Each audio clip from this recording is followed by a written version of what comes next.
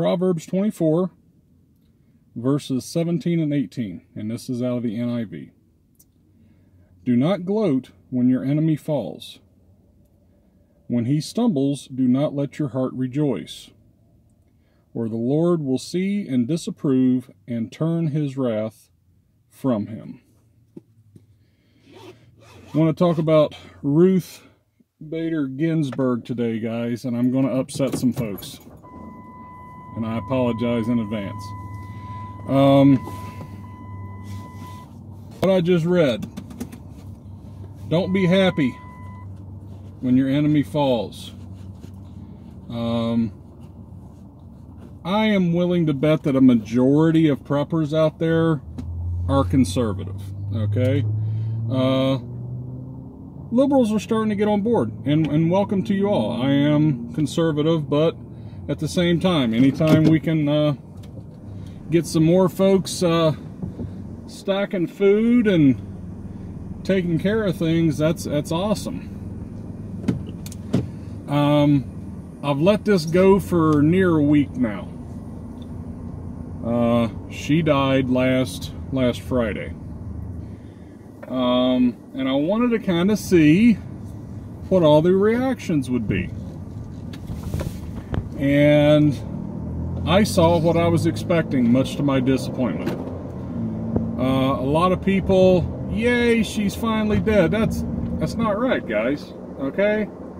And I know I'm getting people upset at me right now. I don't care. She's a person. She's a woman. She's a lady. She had family that's going to miss her. Whether you're conservative, liberal, whatever you want to call yourself, never take joy in someone's death. No, that's not cool. Am I happy that there is a seat open on the Supreme Court?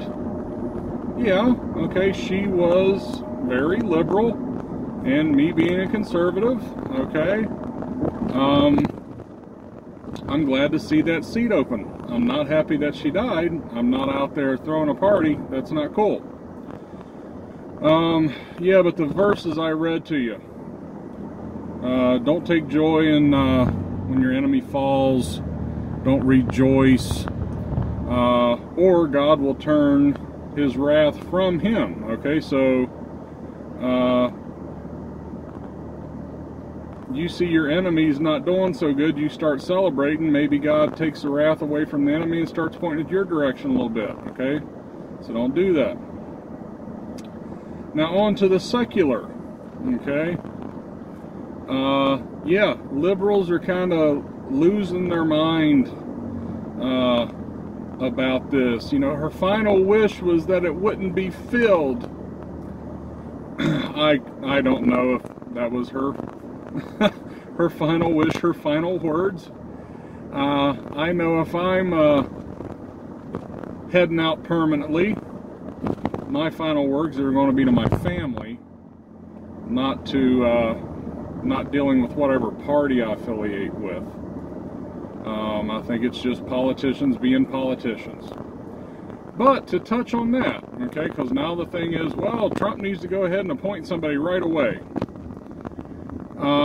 You guys have short memories, the ones that are thinking that way. Or maybe back 4 years ago, maybe you were a little younger, didn't pay attention to politics as much or something.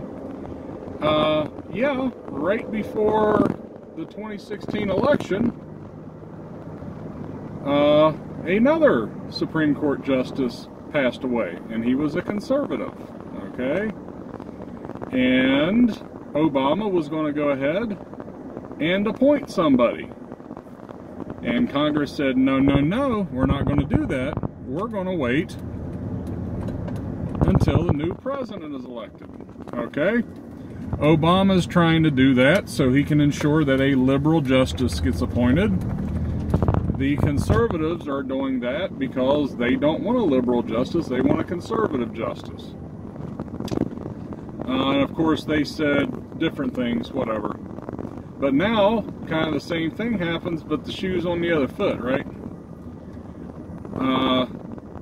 Now the liberals are yelling, no, don't appoint another one, don't appoint somebody new till after the president is elected. They were screaming last time, appoint it. Why aren't you letting the appointment go through? Appoint. And the conservatives are like, nope, it's not right. Well, now the conservatives are like, appoint right now, do it now. And the liberals are like, no, that's not right. Okay, you guys know I'm conservative, I'm Christian. But I believe what's good for the goose is good for the gander, guys. Okay? Yeah, last time, Congress did not allow President Obama to appoint someone to that position. And if that happened last time, it ought to happen this time. And I know I'll probably just upset a lot of you guys. Okay? But I'm sorry. You know, turnabout is fair play, right? I mean, come on, seriously. We can't switch our stances that quick just because it suits us now. So no, my opinion is, okay, last time we waited till after the presidential elections. So this time, well, sorry, after a new president was inaugurated, there we go. And this time we ought to wait for the inauguration, whether Trump gets reelected or or God forbid, and the liberals watching it, if you like Biden, that's awesome, man. He scares me. But anyway, you do you. Or if Biden happens to become president, yeah, it ought to be his choice as far as appointments. And I know I'm gonna catch heat from this from everybody. I know I am. But I wanted to say that as far as this, and also, guys, you guys out there high-fiving and celebrating because of the death of this lady. Nah, everybody needs to chill out, okay? And I've made different videos about everybody calming down. Get in the house. Sorry, my kids are standing outside.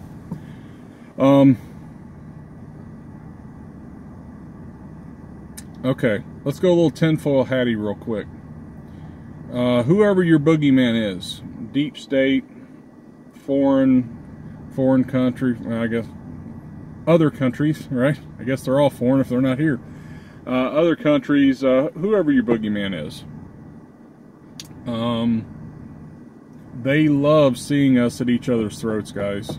They love this. They are just enjoying every second of it.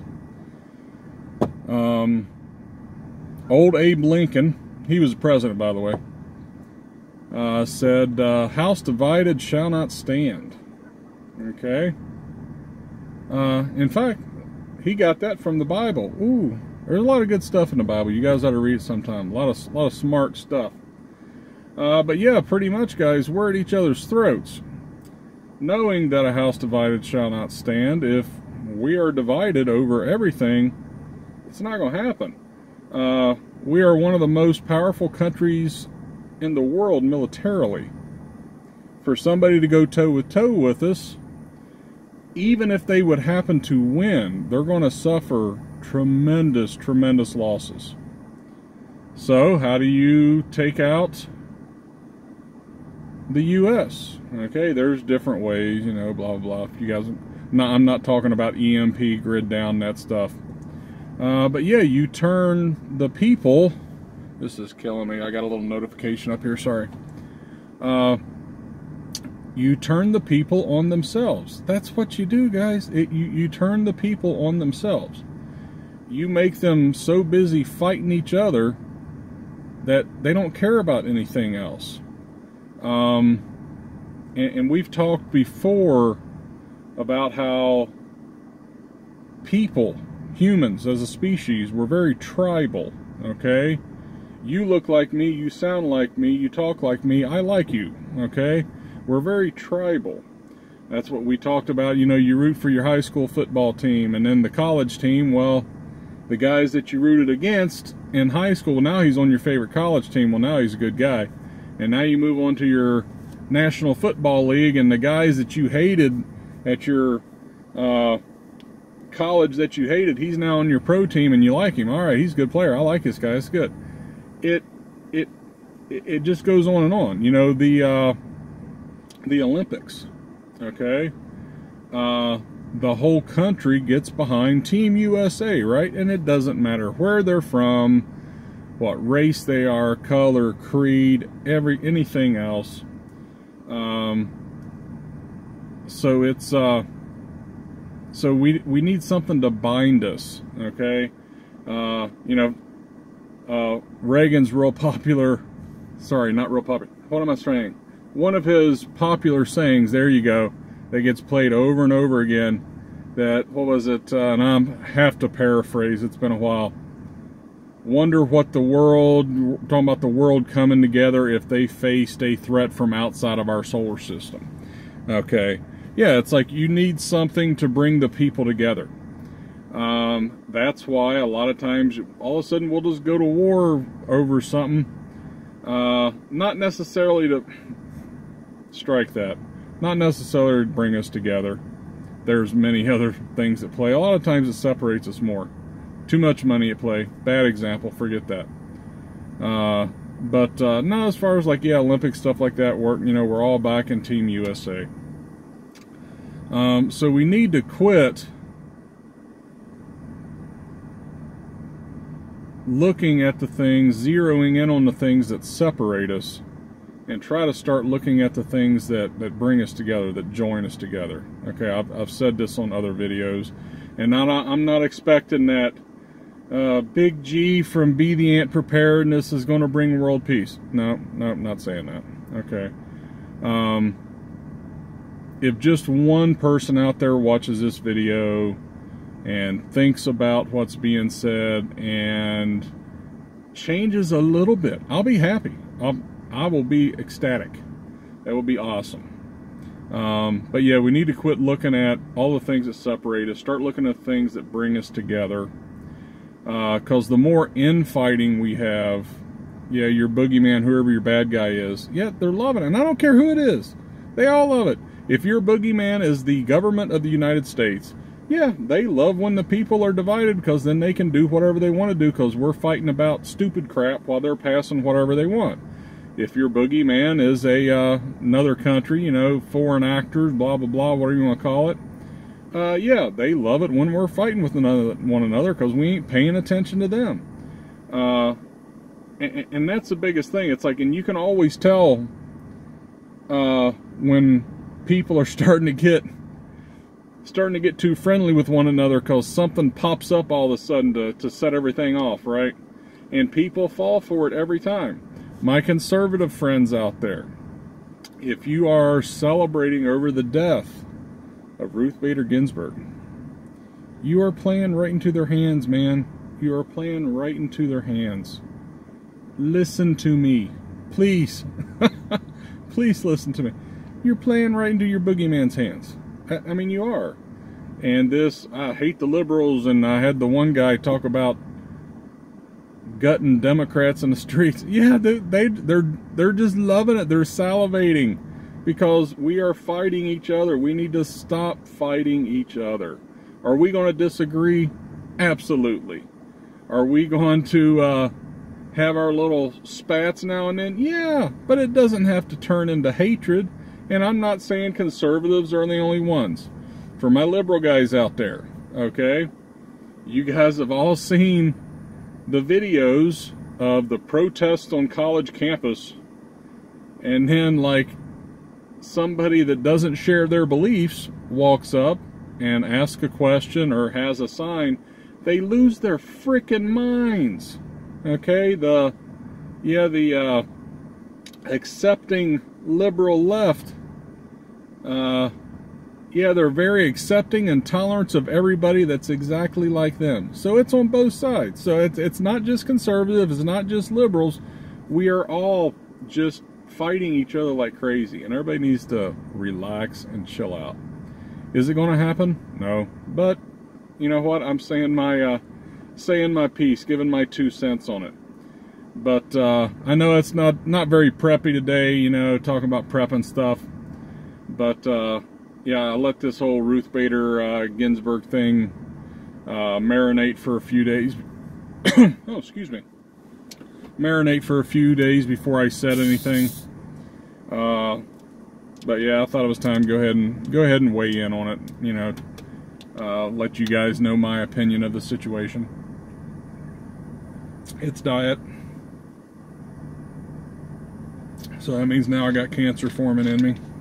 And it's stupid too. We do stuff all the time. We drink diet pop and yeah, it's got carcinogens in it. I know, I'm just as stupid as everybody else. But anyway, guys, I'm sorry. I'll quit. I'll quit going on here. I'll go ahead and wrap it up. But yeah, no. If you disagree with me, like always, comment down below. Please watch the language. Be respectful. Come on. And that's the biggest thing. Is that's what I'm talking about. Bringing everybody together. We're going to have disagreements. We're going to have disputes. But if we're able to sit and actually talk about those things, we're going to get a whole lot more done over just screaming and hollering at one another, calling each other names and blaming each other for this and that. I just wish people would get over that stuff. But I guess it's more fun to have somebody to hate, right? You know, it's always more fun to have somebody to hate, because then you can find somebody else that hates them too, and now you guys are a team, right? We got to get out of that, guys. We got to get away from that. You know, house divided will not stand, and that is absolutely correct. We got to start coming together. Yeah, come together. Yeah, I ain't gonna sing. I'm not gonna torture you guys with that. But anyway, guys, thanks a lot for watching. Yeah, always comment down below, please. I appreciate it. Please keep it civil, respectful. You know, watch the all the cursing, the cussing, the bad stuff. But appreciate it, and we'll talk to you guys at 12. Bye.